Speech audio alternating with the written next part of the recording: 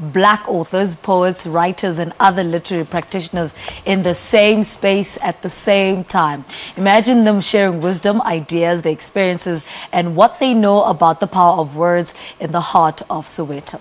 Yes, imagine NoViolet Bulawayo, Khumalo, Lesego Rampolokeng, Wally Serote, Yewande Omotoso, and many others all gather just to put African literature and its players on the table and take their time to celebrate and advance it. Well, you can stop imagining now. The first ever Abantu Book Festival opens on Tuesday at Eyethu Lifestyle Center and Soweto Theatre. The man behind the gathering is none other than author of, among other books, many more. Well, he's got Hear Me Alone, which is one of my favorites, Thando Mgqolozana, and he joins us now to tell us more about the Abantu Book Festival. Good morning. So good to have you in the studio. How are you doing?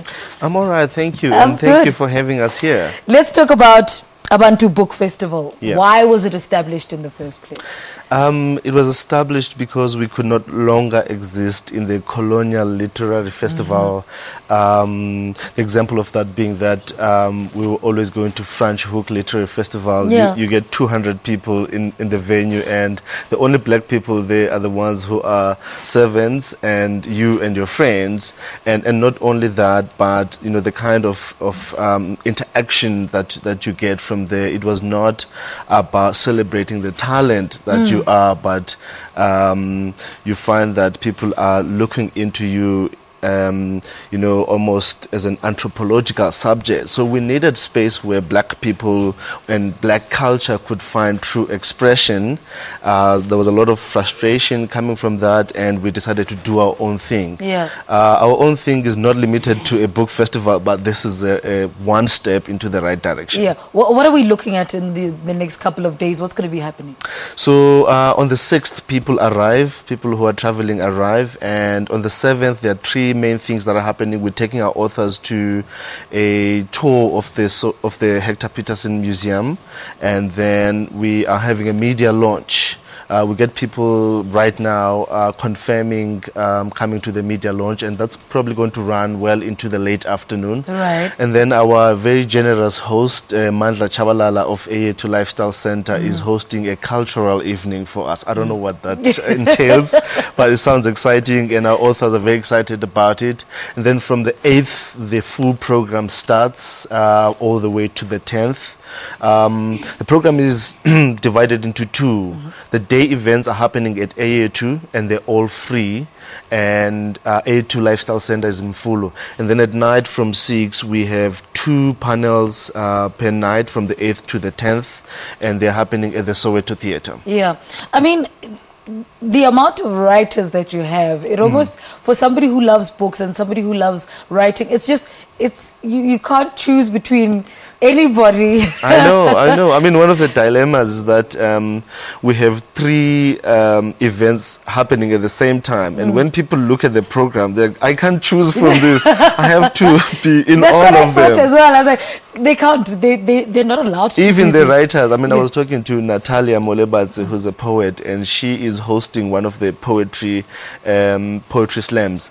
And she's looking at the event that is happening at the same time that she's hosting. She's like, I want to be there. This is unfair. Unfortunately, this is, you know, these are problems of our success, I think, even though, you know, the festival hasn't happened yet. And it's also a normal thing. You know, you go to a jazz festival, your 2 favorites are playing at the same time. You have to choose. Fortunately, these things are free, so you can always just walk into another one. Yes. Let's talk about those participants. Yes. Who are they? We've got some big names. Well, they're all big names, actually. You mentioned already, there's Dikgang Moseneke. We opened with Dikgang Moseneke on the 8th. We've had so many people interested in this, some lawyers even, so that's going to be interesting. And then it is followed by Eusebius Makeza and Pumla Gola. And they're just going to be in conversation with each other, something that is not very usual, you know, in other spaces. And we've got Lebu Mashile, who I believe is going to be here this morning as well. Bongani Madondo is doing great work. Pesi Mabandu is also coming. We've got Zugiso Vanel. Zugiso currently lives in Kenya. She's going to be here.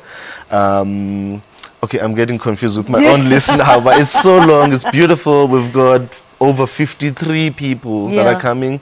And the interesting thing was, as soon as we advertised the program, the list, we had double that number of people sending emails saying that I want to be there. How do I participate in this thing? And we can't lock people out. So you're going to have a lot of people walking around with their own books, self-published books especially. All right. Thando, thank you so much for spending the morning with us. Well, I can't wait. I'm one person, you know, I'm sitting, I saw this lineup and I thought, this can't be right. This is not right.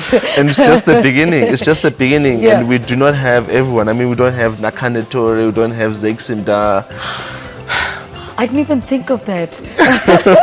Abantu Book Festival, who you will know for penning works like A Man Who Is Not a Man, Hear Me Alone, and Unimportance. Thando Mgqolozana there. He's the director of the festival. It takes place between the 6th and the 10th of December at Eyethu Lifestyle Center in Mofolo, and then Soweto Theatre in Jabulani.